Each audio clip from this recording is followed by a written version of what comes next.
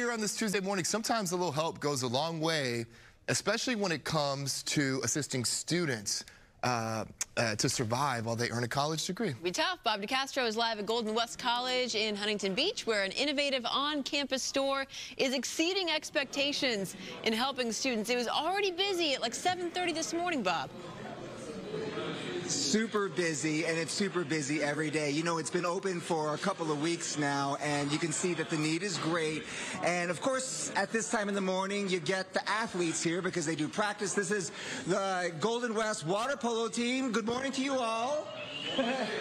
Doing a little shopping this morning. I've got Dr. Claudia Lee here with the Golden West to tell us a little bit more about this space. I think you're going to have to stock these shelves pretty soon. Absolutely. Because this is so busy this morning. It's become a daily thing now, right? And we're so thrilled because this is absolutely our point, is to feed our students, right, so they can focus solely on the classroom and their academics and not worry about any other external barriers. I like how it's like no questions asked. So it doesn't really matter the need of the student, right. And we know that the needs are various out there. The needs are great, and some students, right, they don't want to, they're kind of embarrassed to ask for help like that. Right. So we were very intentional when designing and creating the space to really make it look like a neighborhood market, right, where everyone can come, take what you need, and you see your fellow classmate here, you see maybe even faculty coming by. So really making it a fun, safe, welcoming, inclusive space. And you were telling me that you were here at the start of this over a decade ago, yes. And when you started this, and you're literally putting almost like bins all around the campus, and you said just take what you want, a grab and go spot, and now you have this one-stop shop place. This has evolved tremendously over the years.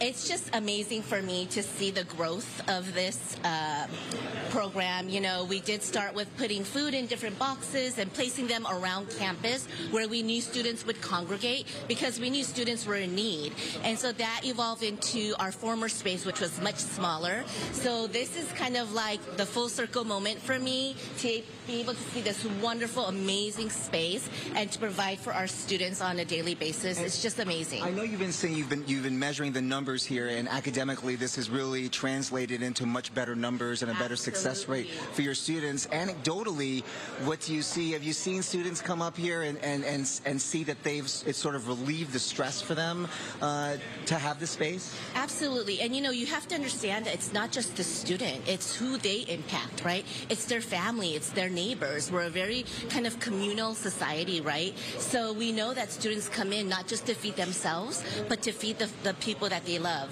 that are in their lives. I love this partnership also because they partner with the City of Huntington Beach, with the Second Harvest Food Bank, various different organizations all throughout Huntington Beach and Orange County.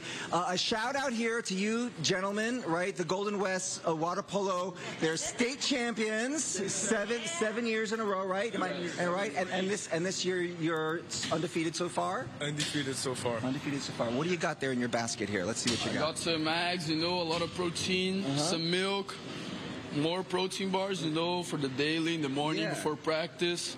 Some tomato sauce, you know, with the pasta.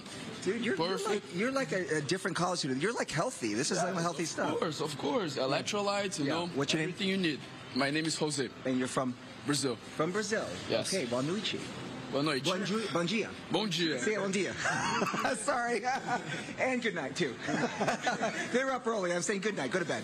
All right, so the stand is open here now. It's been open for a couple of weeks. And I was telling Dr. Lee here, I just cannot wait to see how this evolves. We'll come visit another couple of years from now, and I'm sure this is going to be an even more busier and a more thriving space. Definitely, definitely. Bob, You got to feed the athletes, you know? That's right.